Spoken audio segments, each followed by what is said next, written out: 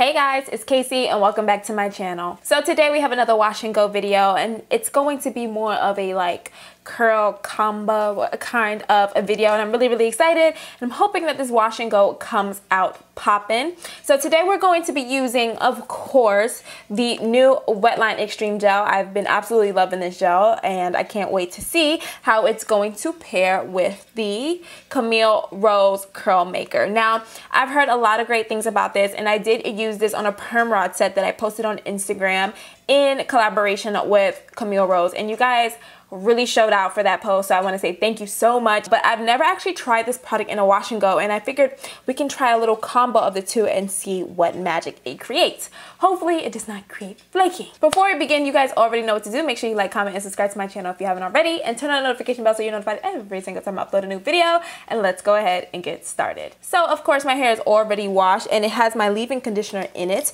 You guys already know I love to put my leave-in conditioner in the shower. So yeah, for my leave-in conditioner, we're keeping it in the Camille Rose family, and I use the Curl Love Moisture Milk. I've been absolutely loving this, and I'm actually almost finished with it. I've used it my last couple of wash days. We're not gonna ramble for too long, so I don't like to keep you guys here forever.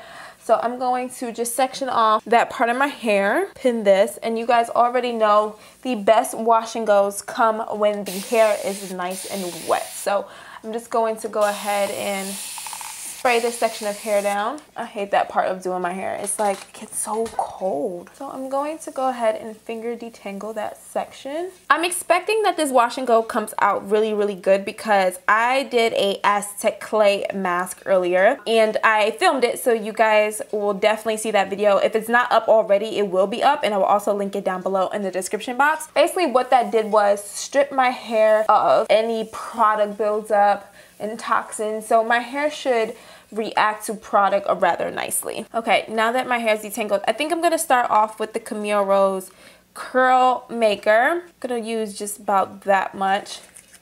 I'm gonna warm it up in my hands and start applying that to the section of hair. I know this product is supposed to give me some definition, so we're hoping to see something. Now, I'm not really expecting it to give me as much definition as like Wetline would, but I am expecting to see a little some. Ooh, okay, that's cute. So I've never used this product by itself in a wash and go, and I'm a little fearful of doing so only because I don't know if it's gonna give me the hold that I want.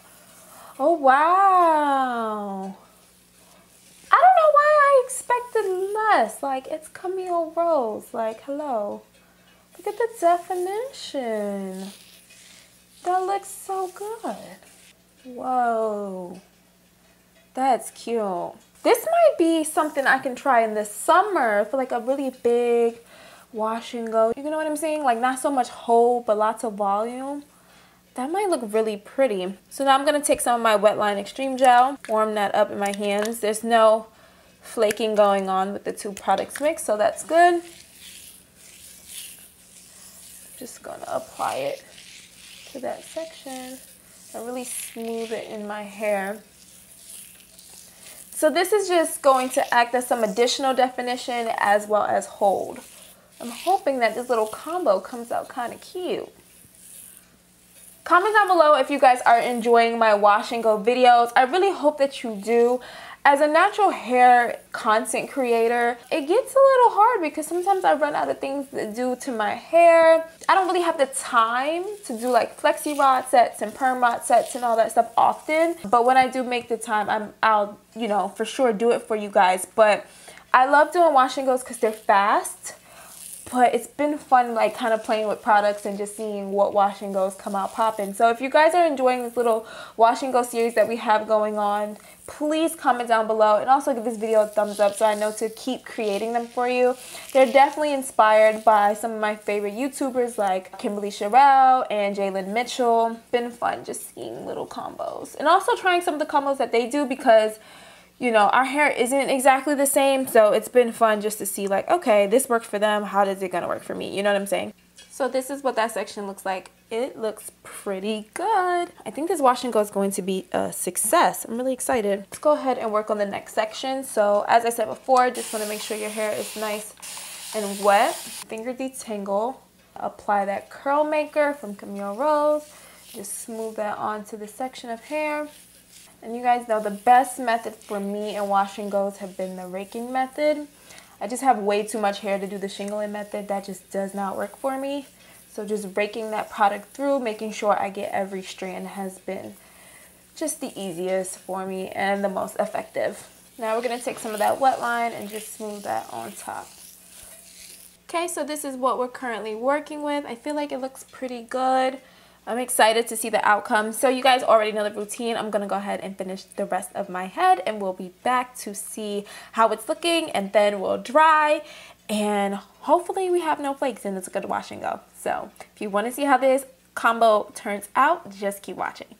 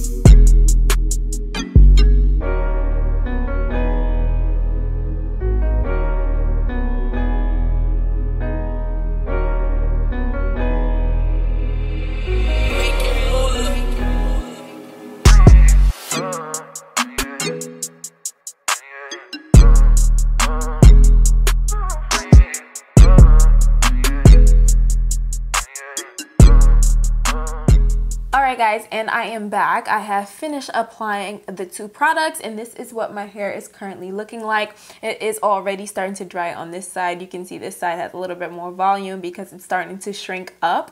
But so far so good. I feel like my hair looks really good. It has some shine.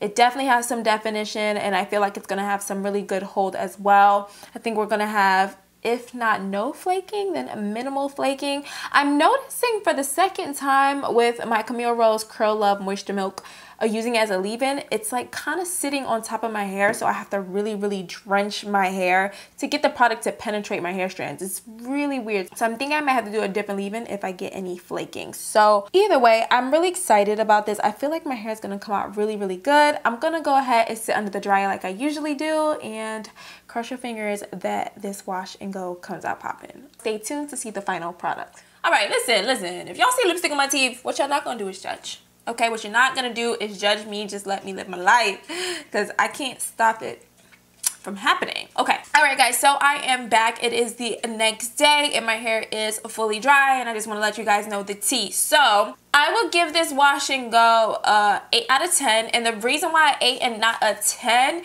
is because you know what, all right, it's my fault, I feel like, but if you guys can see, and you know I want to be completely transparent, I do have a little bit of like a white cast and some flaking right at the front of my head. I don't know if you guys can see it.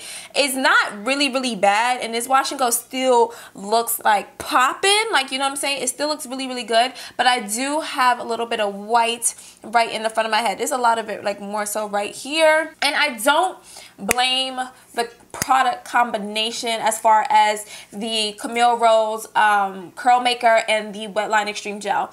I blame myself for not really allowing the leave-in to penetrate my hair. And the reason why I'm saying that is because I did the front of my hair last, right? So typically what happens when you get towards the end, you kind of get a little lazy.